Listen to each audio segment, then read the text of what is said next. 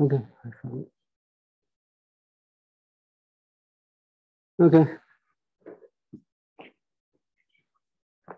So we'll just do simple things like linear. First of all, we stick to linear integral equation because anything nonlinear, even differential equation, any nonlinear differential equation will be difficult. And first of all, and solution will be mostly case by case, just some special cases. There's not a whole lot of general formula for nonlinear equations.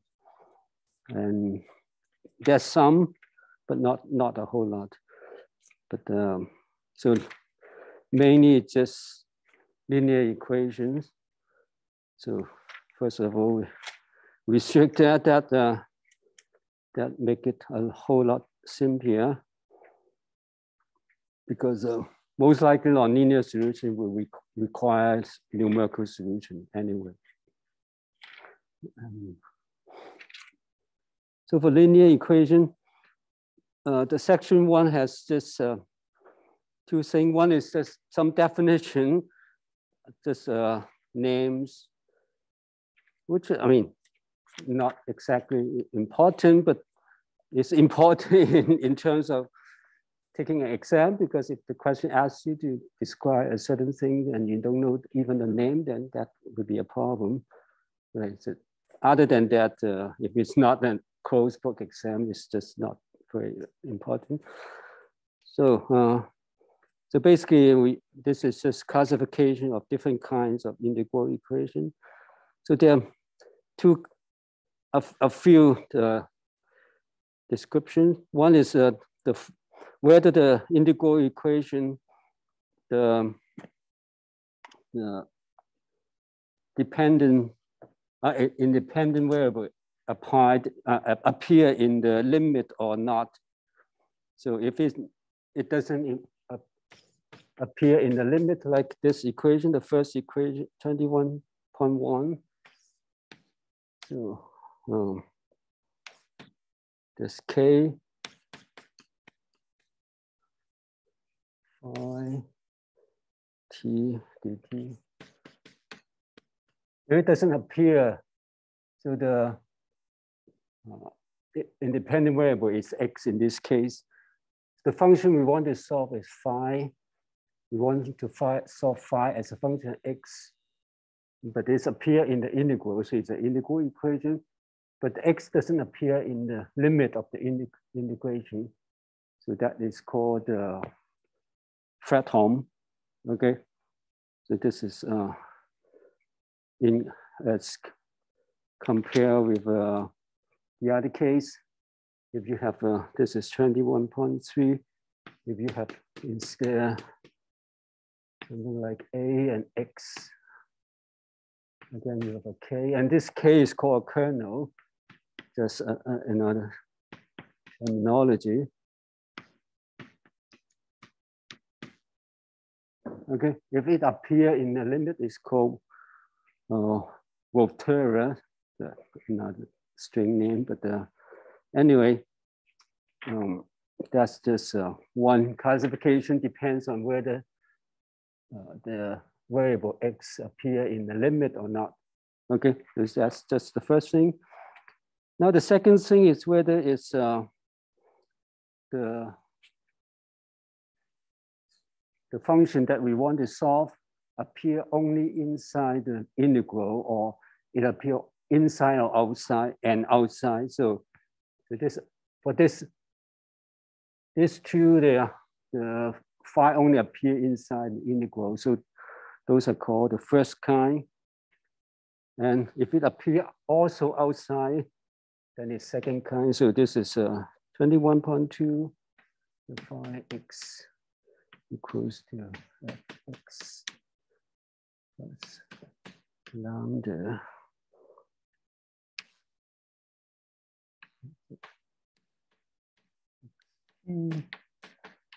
t dt. Okay, so compare this with that. So it has an extra term here, phi. I mean, f is appear in the other side, but that doesn't matter. So that's just a sign difference. And there's a lambda here, which supposedly you can absorb it in K, so that doesn't really matter, except that sometimes you want to get it out explicitly because you want to try to find a solution for some lambda. So lambda becomes like a eigenvalues, although it's not in the form of the differential equation eigenvalue problem, but it has some similarity. But when we solve the eigenvalue, we usually ignore this f. So set f to 0. Then this becomes a so-called homogeneous. If f is non-zero, this is also called inhomogeneous. So because when you have homogeneous solution, f is 0, then this equation will satisfy for a phi that's up to just a constant. Because if this is 0, if phi is a solution, you can multiply phi by any constant in front and it's still a solution. So in that case, that you might not be able to find a solution unless lambda satisfies a certain value, maybe a set of value, an infinite set of value. And then you solve for phi subject to the discrete value of lambda. So that is an eigenvalue problem. Okay, so combining all this description, so this would be a Fredholm and Fredholm solution equation of the second kind because you have phi outside also, and it's inhomogeneous because fx is not 0. This set fx to 0 becomes a homogeneous equation, and just an eigenvalue problem. Okay, and so the corresponding Taylor equation would be something like that. Again, this is second kind because phi is also outside, and then x k and t. Okay, and I mean, for this equation, the textbook doesn't have a lambda here. It doesn't really matter because again, you can combine lambda with k and then get define your new k. Okay, so these are just names. All right, and sometimes these things are not exactly, I mean, this is just definition, but it's not totally exclusive because you can always change a whatever, get rid of this by redefining your kernel. Like if you combine this kernel with a step function, then you can extend this to up to a fixed limit, like set this to infinity. So that is also possible. But that's just how you classify solution, classify equation so that you can find solution according to different type. Okay, so that's the definition. So it's nothing very special, just so that you know those names. Okay, and now the rest of section 1 is also pretty simple. It's just to provide some example how you get integral equation. And in this example, you got the integral equation by differential equation. So that is one possibility. So first you have a differential equation, then you convert that into an integral equation. But then of course you might ask, why do you do that? Because that might not seems to have any advantage to do that. It might be advantage, have some advantage if the integral equation you know how to solve, or you can solve it numerically. But otherwise, it might not really have, anything. You may not actually get anything out of converting it into the integral equation. But then some integral equations are not from differential equation.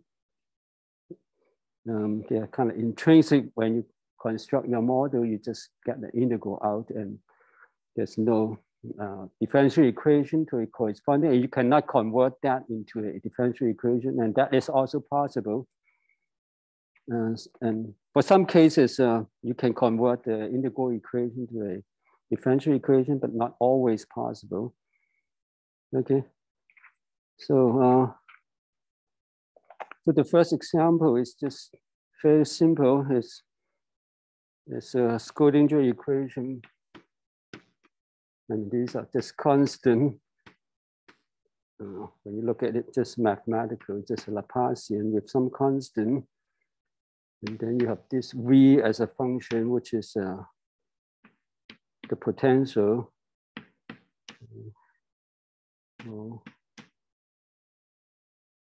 Equals the eigenvalue. So you want to solve for psi, okay? And for this one, it's a homogeneous because psi appear in all terms, and then you have this E is basically an eigenvalue, okay? And it's linear, and so it's solvable. I mean, it's a differential equation, and most likely you can solve it, try to solve it in different ways. But in terms of converting it into integral equation, you can do a Fourier transform of the equation. And the idea is that you have two functions, V and psi. So the second term becomes a convolution in the Fourier space. If you do a Fourier transform, because we talk about that, you transform a convolution. A Fourier transform or a convolution is the product of Fourier transform of the two functions. And if you do a Fourier transform of the product of two functions, you get the convolution between the Fourier transform. Okay, and so that's the general case.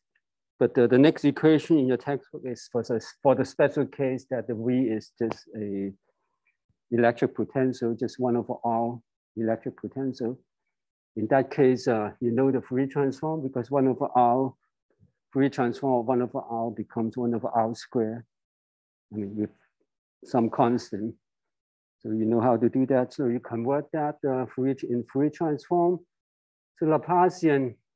When you take the Fourier transform, you get a k squared minus k squared cancel with lambda. So you have h bar squared k squared for 2m. And then the Fourier transform is now called phi.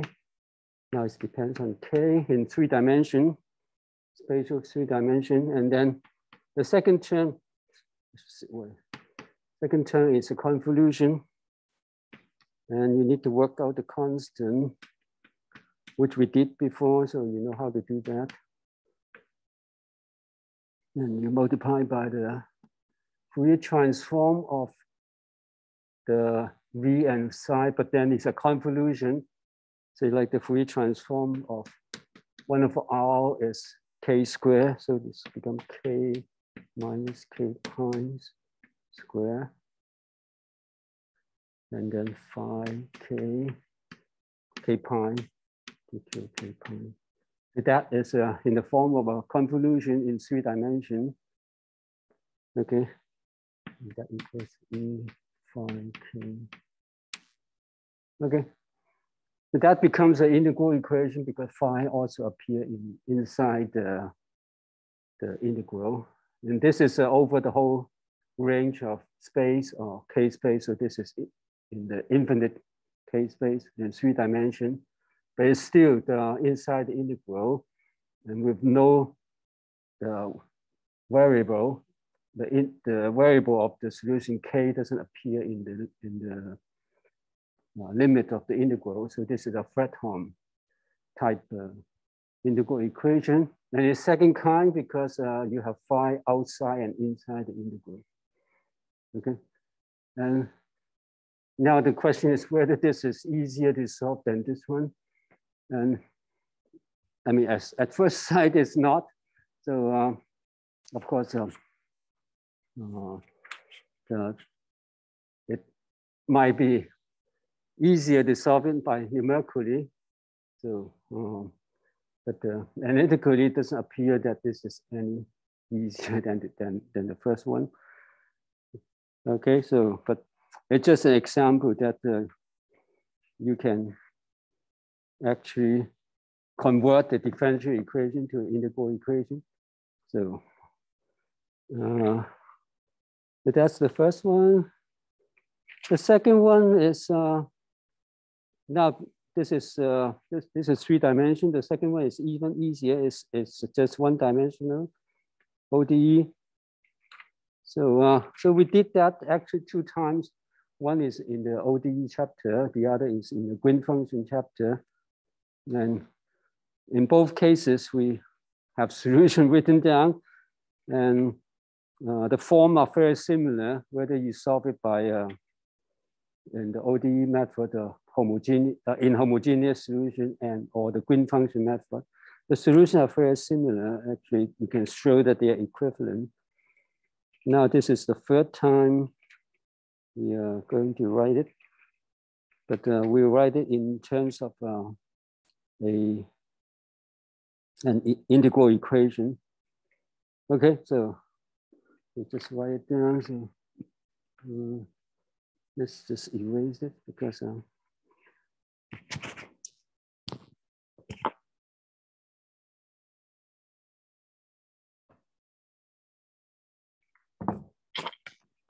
don't have much space here. So all right, that's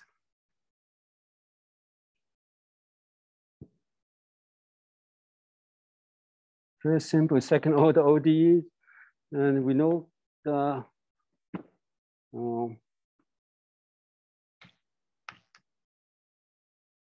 some method to solve it, but there's no general method if the coefficient, which is a function x, is general. There's actually no general method to solve it. It depends on what the coefficients are. And then this is an inhomogeneous one. So you have a function of x on the right-hand side. So in the ODE chapter and green function chapter, we usually assume that we can find, say, 1 solution and then find another solution. And if you remember, we found another solution by the Wronskian. After we get the first solution, we use the Wronskian to find the second solution. And then those are for homogeneous one. Once you get homogeneous solution, then the inhomogeneous solution is in the form of using the homogeneous solution and integrating with the source term, the term on the right-hand side. And likewise, in the green function method, it's like that. We use the 2 inhomogeneous solutions to construct a green function. And the green function, you multiply by the source term, you give you the solution for the inhomogeneous solution. So we could do that if we know how to solve the, like first solve the homogeneous solution. Otherwise, there's no general method. And now to solve this is 2nd order. So we need either initial condition or boundary condition. And as it turns out, converting it in integral equation depends on the way you set up the boundary condition. If it's like the initial condition, that will do, you get one kind of integral equation. If it's like boundary condition or 2-point boundary condition, so you have condition on the 2 values of x, so x equals to a, x equals to b, you have the solution, the values of y set for the 2 boundaries, then you get another kinds of integral equation. But after you convert it to integral equation, you actually have the boundary condition or initial condition already incorporated in the form of the equation, of the integral equation. So we need the equation, the condition. So you have an initial condition, y at a and y prime at a.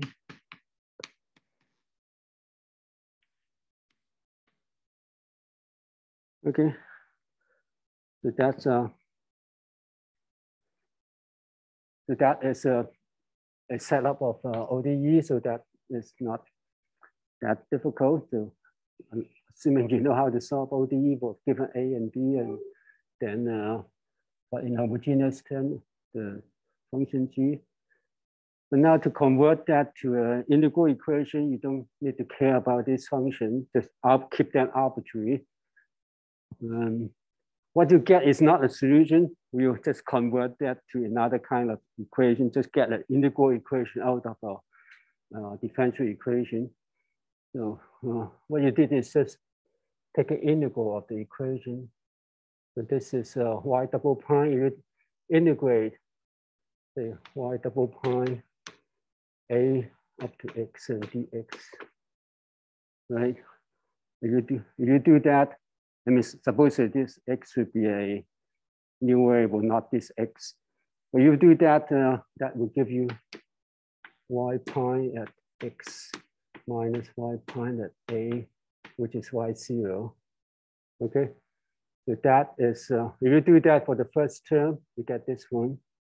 Okay, so then you do it again for this term, for all the different terms. Okay, so let's just write it term by term, adding everything. So this is this term, and you can change that to, this is y0 prime, which is a constant. Although you have a prime here, it's just an indication of another constant. Okay, so that is this one. And then you have this term, you have a to x, a, whatever. You need another variable like x. I don't know what your textbook uses. Let's see, t or something. I actually don't like it. I mean, this is x is like a spatial value. You change it to t like the time, or maybe you can use x prime, right? And then you have y prime, which is again x prime, and then dx prime. And that's the second term, right? And then the third term, a x, and then dx prime, y. And this is also in x prime. Like this is a function x prime, this is a function x prime, x prime. And the right-hand side would be just exactly the same, a to x prime, and then g x prime, a to x, gx prime. Okay, so that straightforward. It's just a straightforward integration. Nothing is very special. Okay. Now you do it one more time.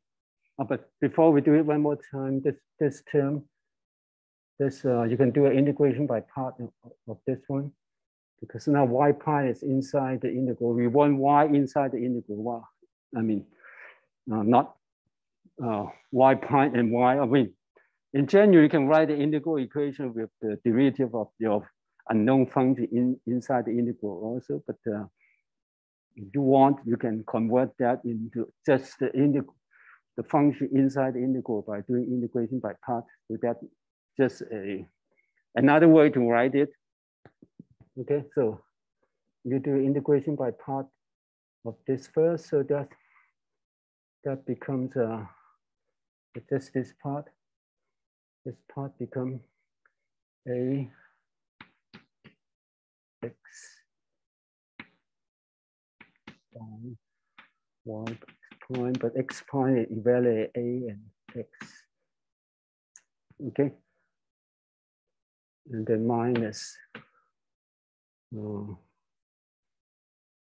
to x, and this becomes y x prime, and then a prime of x prime.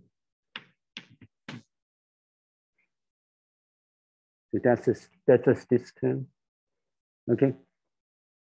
And the other terms are fine, okay?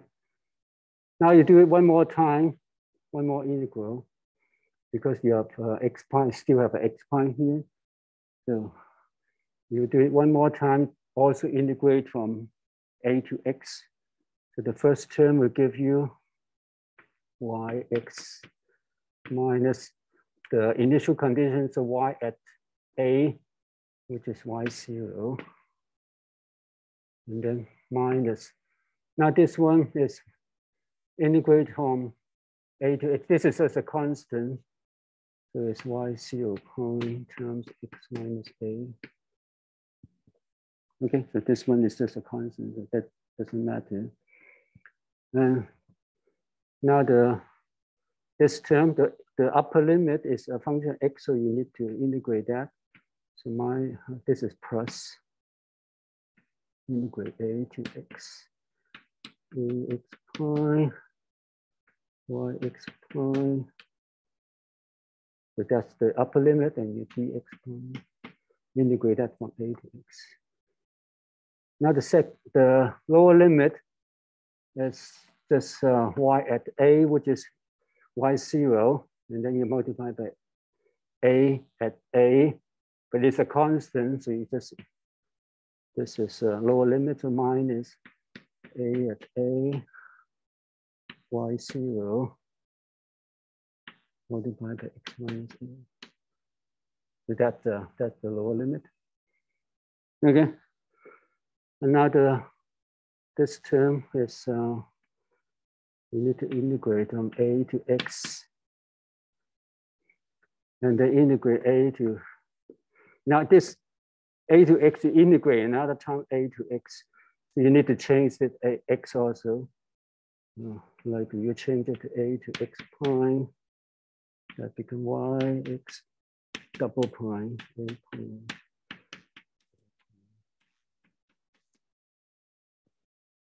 Okay, just integrate that one more time. Okay, and the same thing is here for this one. So you have minus, you have b, and then times y. So the functional form of this one and that one is very simple, similar. So I mean, presumably you can actually combine these two first. Okay, this is b times y, this is a prime times y. And this is positive, this is negative. Well, you make just combine them. Yeah. B x double prime minus a prime.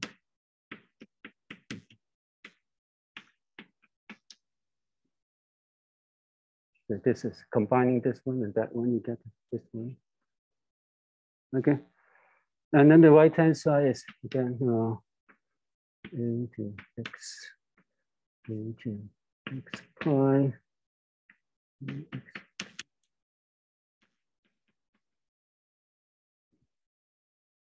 Okay. Now this is in the form of an integral equation because you get rid of all the differential operator here. So you have y outside. So you have a second kind because y is also outside. And then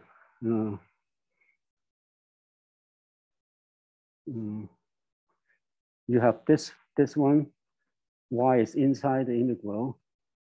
And you have y inside this double integral. Okay. And then you have g also inside this double integral. Okay. And you have this constant term. And you have the constant term times x.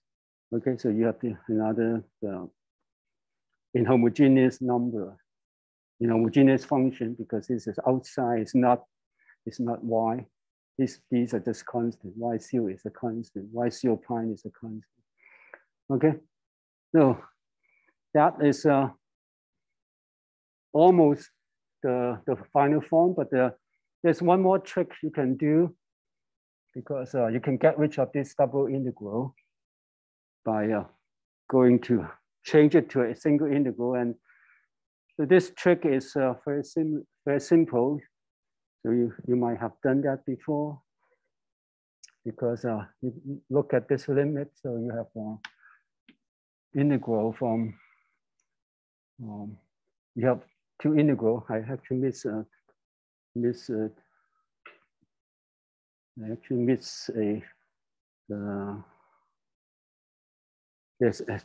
should be a dx prime also. Like here, there's a dx prime. All right. So because this is coming, both of these are coming from this term and that term. So origin is dx prime and integrate from a to x. Now you integrate another, integrate over this x. So after you integrate this x, you change the x to x prime. And that is the integration variable. And you integrate from a to x, so you have another dx prime here. Okay. So you have x prime and x double prime, right? So in this double integral, so x prime is integrated from a to x. So assuming this is a, and this is also a. So this is not the origin. This is a and a. Okay.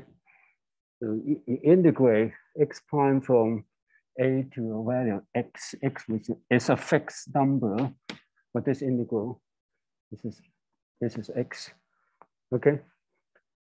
But then you integrate x double prime from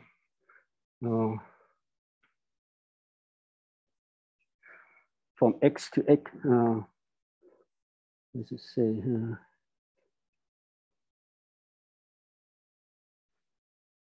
this is a to x prime. So for x prime, a to x. For x double prime, you integrate from a to x prime, not a to x. So in that case, so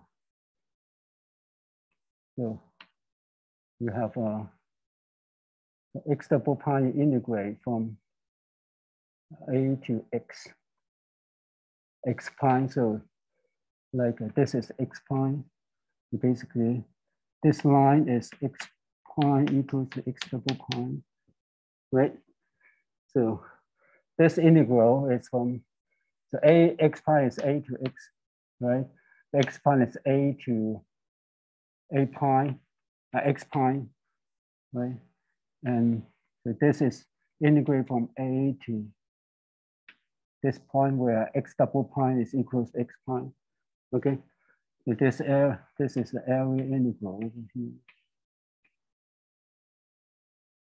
Okay. Now the idea is to change that. You actually want to integrate the integration limit that doesn't depend on your variable. So this is x prime, and then you integrate over x prime. You want to get rid of that. So, so to do that, x double prime is actually would be from, this is a to x prime, a to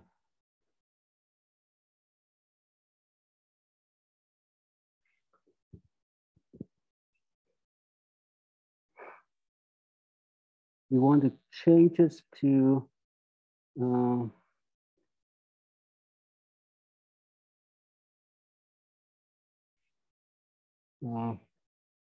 instead of going here, you want to go the triangle the other way around. So, so this integral, we write it here. So a to x dx prime, and then this is a to x prime and dx double prime. So this is going this way. You want to write like a So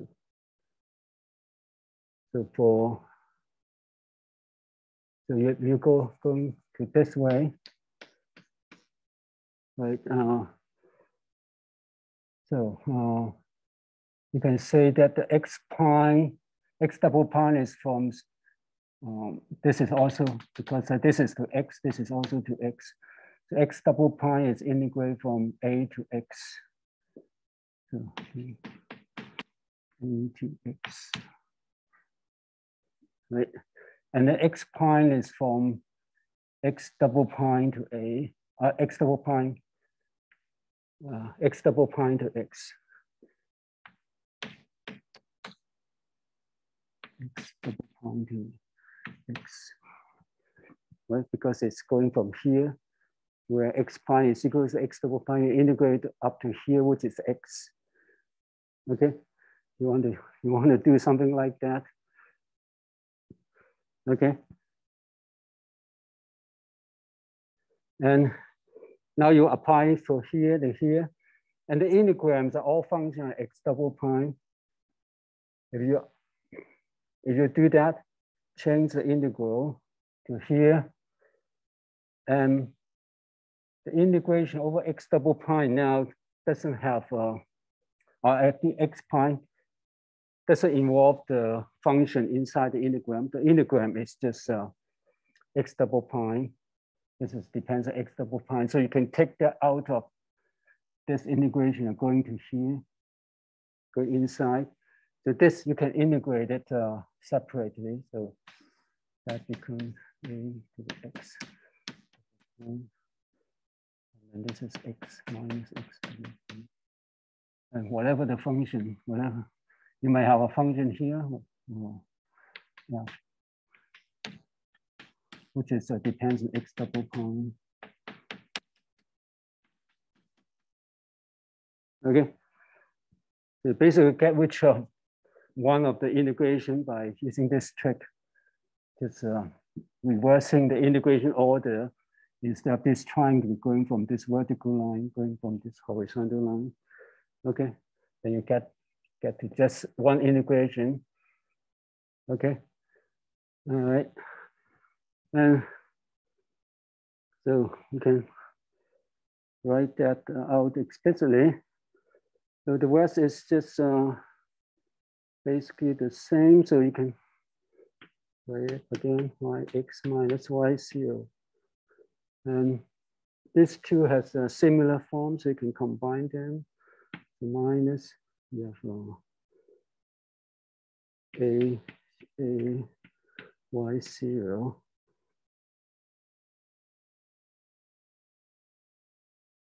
This is from this one, right? And then this, and then you have this one.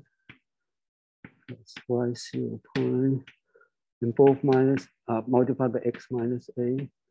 Okay, and then this one has a to x, a x prime, y, a, x prime. Okay, and this one now you use this trick. After you do this trick, you can simplify that x double prime, change that back to x prime. We have a to x prime, and what you have is multiplied by x minus x prime. The rest would be y x prime, b x prime minus a prime x prime. So that is this one. Okay, and likewise, the right-hand side is a to x, and then multiply by x minus x prime, and then g.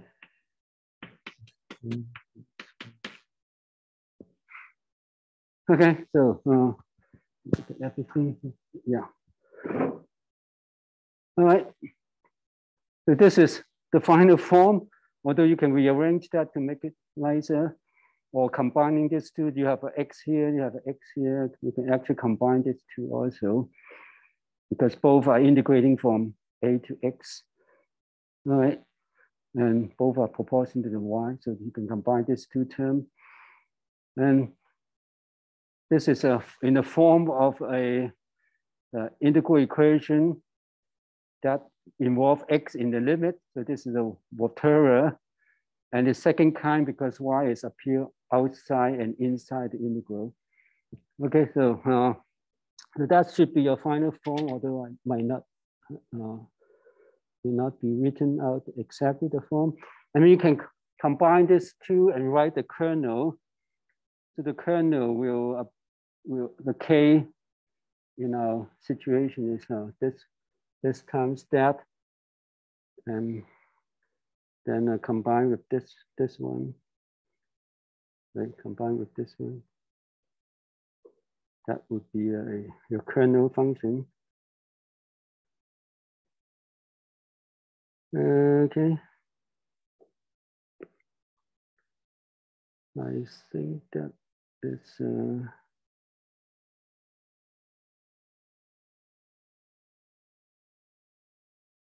I think that is right. So this is, I mean, it's not exactly the same form. You move this to the right, move all of that to the right-hand side. That you should get the form that in your textbook. But anyway, this is just the process of getting the integral equation. You can write down the kernel formula that in terms of A and B or the derivative. But usually when you do something like that, you don't want to just substitute in the formula because the formula, you might get the formula wrong. And so for a particular solution, A and B and G, you usually just want to go through the process, just do the integral and do an integration by part, all of that for particular choice of A and B and G. Because some of these functions might be easier to integrate, just integrate it out instead of keeping them, or do a derivative A prime, doing it out instead of keeping it as a general formula. Then you convert that into an integral equation. Okay, so as you can see, the form of the integral equation is kind of complicated, although you can simplify it by writing a kernel, but the kernel is complicated also. So whether it's useful to do that is depends on the situation. Sometimes it is, and sometimes it is not. Okay, so without going to too much details, just an example, which is kind of a silly example because the differential equation is simple, so you might actually solve the differential equation directly instead of writing it as an integral equation. But this is just an example. So the first example is simple harmonic oscillator y double prime plus omega square y equals 0. It's homogeneous solution, homogeneous equation. And then this is in the form of initial conditions, so y0, it's 0, y prime 0, that's 1. Okay. And of course, you can substitute, you can identify what A and B and G in that situation. Now G is 0, and if A is 0, you can only have B, and so on. You can substitute into this formula, or you can do just a simple integration, and you get the integral equation this way. So yx, just following the procedure, you get something like this. And this is already built in the initial condition, 0 to x, and minus x, yt. Again, this is using t as a variable. Anyway, you can see that it satisfies the initial condition quite straightforward because you substitute x equals to a, x equals 0, that would be 0. This is 0, so y is 0. And likewise, y prime, just take the derivative. Y, take the derivative. This is 1, right? And when you take the derivative, that is when x changes to a t change to x, so this will kill the integram will kill it.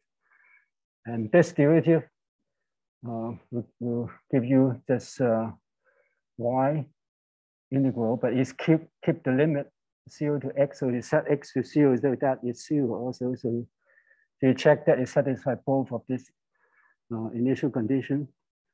And to see that it's actually equivalent to that is just to repeat the derivative. You can see that right away.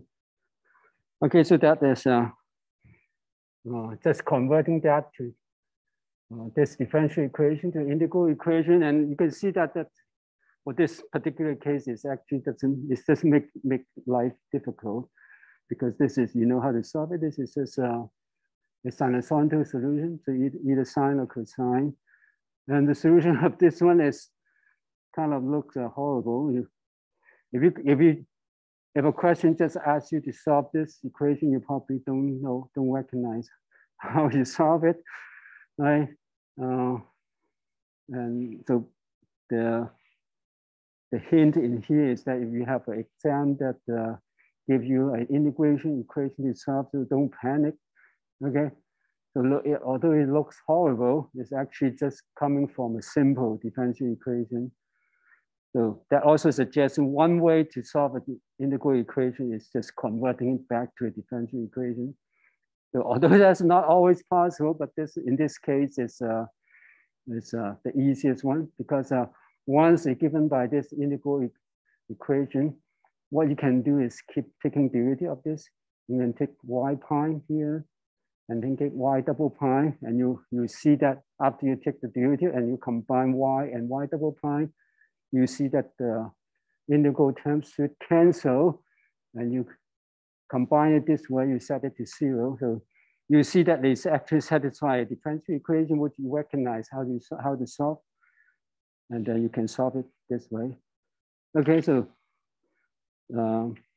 although this is not the general case, because not all integral equations can be converted back to differential equation, but in many cases, especially in exams, so one way to check whether you can solve it easily is to try to convert it back to differential equation.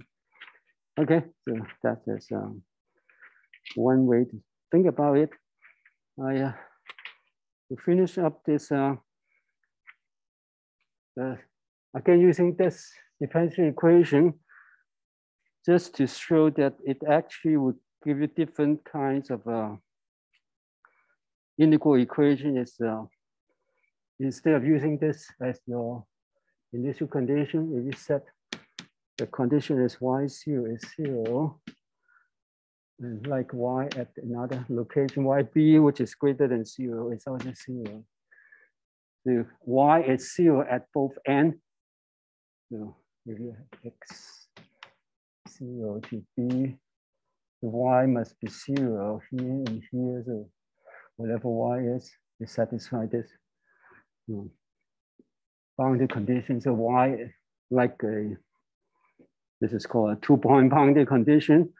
And this is obviously quite common. It's like a string, you pin it at both ends, and the string will vibrate. And then, although the solution is still sine and cosine, but it keeps this 2-point fixed, right? And we know how to solve this. We know how to solve it by a Fourier series. Right? We've done that many times. But another way to solve it is using the integral formula.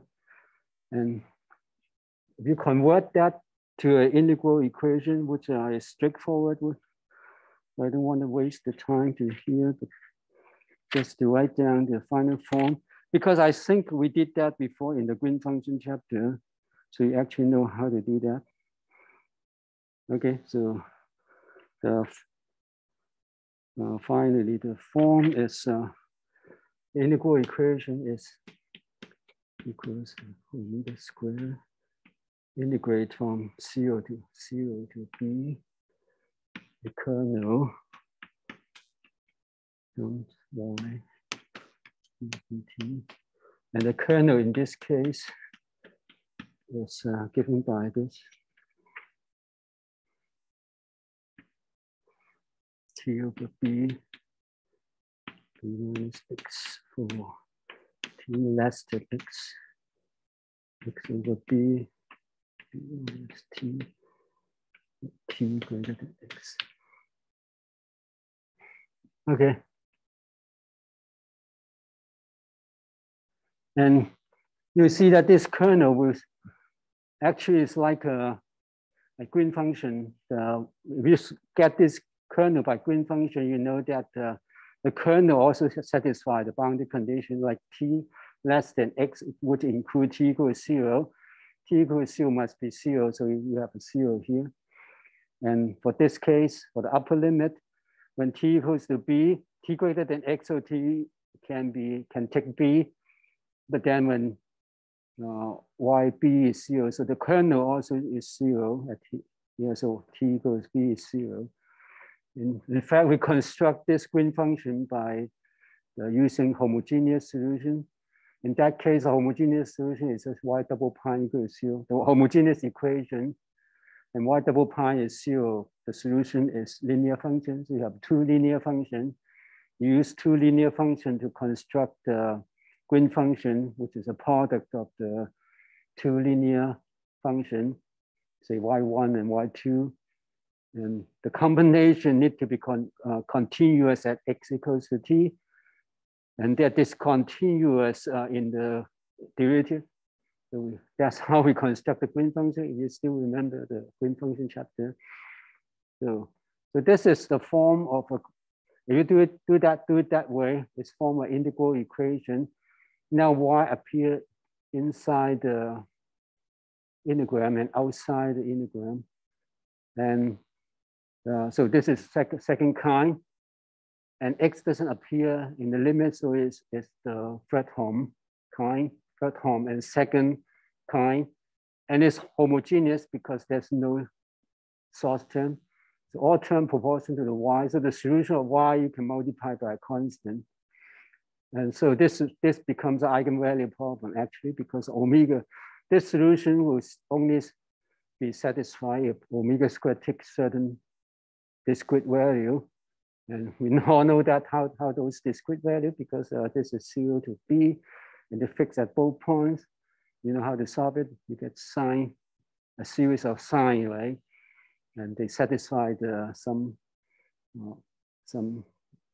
discrete values. Omega squared must take some discrete value so that both y will be 0 at both 0 and b. Okay, this is just another way to look at that. So in that case, the kernel is simple. Again, the integral equation looks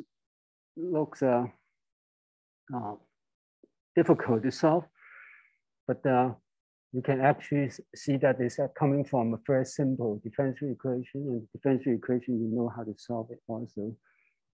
So but that is not, although you, to convert this back to here, you might actually also take some work, because now the variable doesn't appear in the limit. So when you take the derivative of that, you only take the derivative over the kernel rather than the limit, right? But in this case, the kernel actually is simple, right? So the kernel only depends on x one time. So you take the just the derivative, you only get the derivative over x. So take a derivative over one time, you get a constant, right? You get a constant out. And do the second time, you actually kill the kernel also. Okay, so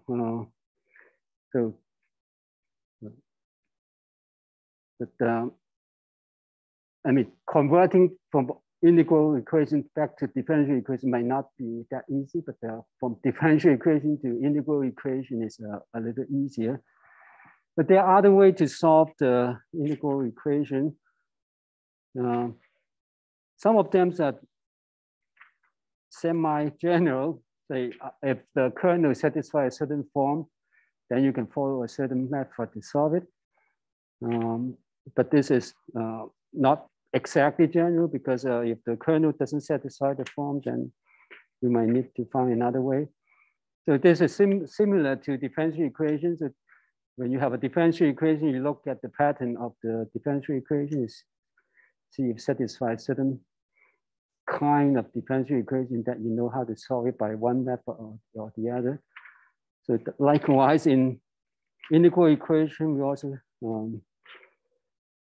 look for pattern, right? Look for the kernel, what does it satisfy, and see if you can use some of these methods.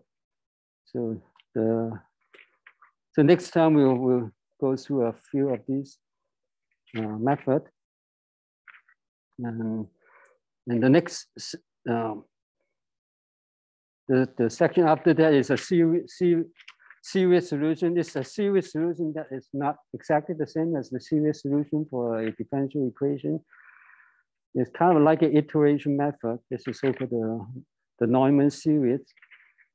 And it might or may not be actually easier to solve than other methods, but at least that's one way to do it. And then section 4 is another kinds of general method, just like using the basis function, solve it by using basis function.